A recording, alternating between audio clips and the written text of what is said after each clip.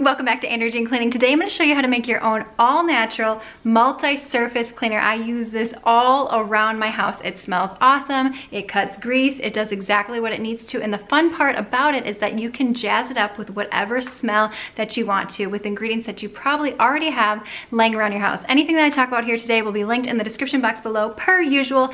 Now when you make any sort of multi-surface cleaner, we're going to add some essential oils here. It is recommended that you use an amber bottle like this because when the essential oils are exposed to light, much like hydrogen peroxide, they start to break down. But I do both, and I haven't really noticed much of a difference in terms of the smell. The effectiveness is just as good as if I had used this. But I do like these. It does make me feel like I'm doing what a good cleaner's supposed to be doing. And I have a ton of these bottles, like 500, just kidding, not that many. But I love these and I'm not getting rid of them. And I just use my Cricut to make a personalized label like that. Here's what you'll need. Grab some filter water or distilled water. This is just filtered water from my refrigerator. And I am gonna fill this up a good amount. The key here, we're gonna add some vinegar to cut grease because it's acidic and it breaks grime away. But then we're also going to add some rubbing alcohol, and I'll show you that here in a second. The reason that we want to add a little rubbing alcohol because it is an excellent disinfectant, especially if you leave it on the surface for about 10 to 15 minutes or so. I'm spilling just a little bit right here. All right, so this is about how high we have it. And then we're going to add some castile soap. If you've never used this, I'll talk about this here in a second. This is excellent, non-toxic.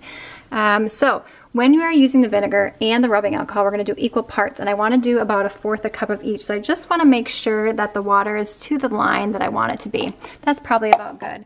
So I'm going to go ahead, go in with the vinegar. Again, I just got this at the Dollar Tree. Vinegar is awesome. Some things that you don't want to use vinegar on are marble or granite or anything with a wax surface or coating because it's acidic, it will break that down. Oh boy, this is interesting one-handed, isn't it? Other than that, I haven't had any issues with vinegar. I clean with it around my house all the time. You're also not supposed to use vinegar on stainless steel, but I do not have stainless steel in this house, so I haven't run into that. So here we go, we got a rubbing alcohol. These two things in combination are like the perfect powerhouse. You know what, this is probably the right amount in this bottle right here. Yes, that worked out perfectly. Fourth a cup, and in here I probably had just under two cups. Okay, here we're gonna add some essential oils. Now, this is totally up to you of how potent and pungent that you want it to be. For me, I like it pungent, so I'm probably gonna add like a good 15 to 20 drops in here.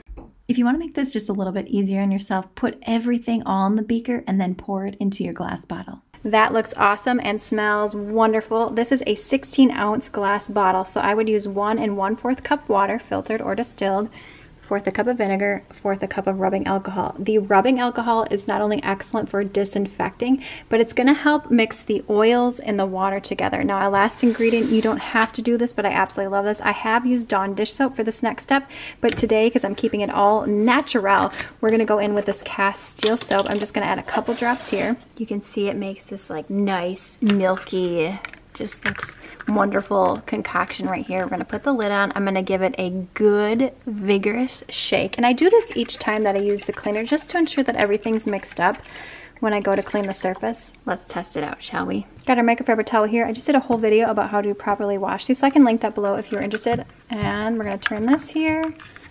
I love this. My kids even say, "Mom, it smells so good in here, like candy." Yes. All right, I have a ton of videos coming out where I'm going to be using this to clean. I actually clean my entire bathroom with this as well because of the disinfecting properties and the vinegar and the grease cutting, grime cutting action, and it smells wonderful. If you enjoyed this video, make sure that you give it a thumbs up so that it can reach more people. Share it out to Facebook and Pinterest. Sign up for the weekly newsletter, and I will see you, my friend, in the next one.